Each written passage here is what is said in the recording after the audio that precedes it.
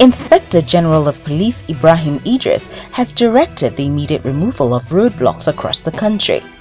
The move became necessary not to obstruct any road or highway under the guise of collecting revenue throughout the period of Christmas and New Year celebrations. The Inspector General also instructed other senior police officers and security agencies to ensure total compliance. He said they have been mandated to be strict in ensuring security and safety of travelers and other road users on all the highways and major roads throughout the country. Roots TV, Nigeria.